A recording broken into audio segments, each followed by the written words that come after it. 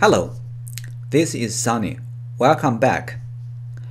It was very convenient to blame Eve for the beginning of sin. However, where was Adam when Eve was tempted? The answer would be clear and simple. He was right there with her the whole time. Genesis chapter 3, verse 6 says, "She took off its fruit and ate it. And she also gave some to her husband, who was with her, and he ate it." In next video, I will talk more about this big loser, Adam. But today, I like to show two more Chinese characters, come and go, which might be related to the fact that Adam and Eve were together all the time. Let's watch. This is a Chinese character, come. This character is very interesting. It has three parts.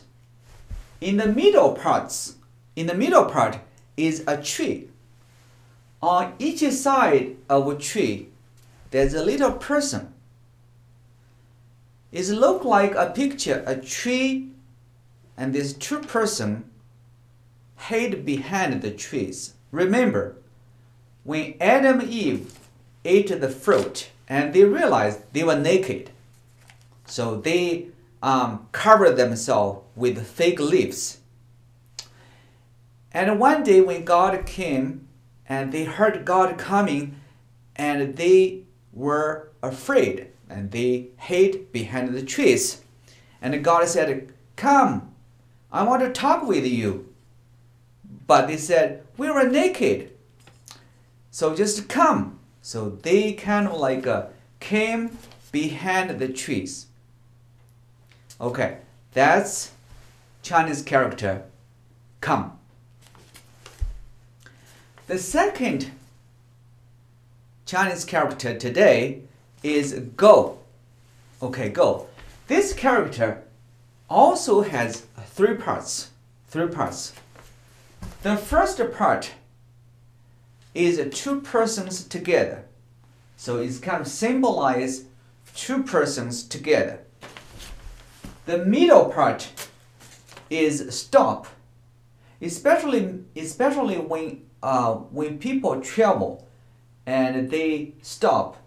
That's the stop. People travel a long journey, they stop. The third part is a king. So this come, or this go character, like a go character, is like two persons travel together. Wherever they stop, they are the king of that land. Remember, the God gave Adam and Eve a very blessed privilege. They were master of the planet. They are the king of all animals and plants. Of course, they screwed. But anyway, that's the go. That's the Chinese character, go. Okay, that's today's lesson.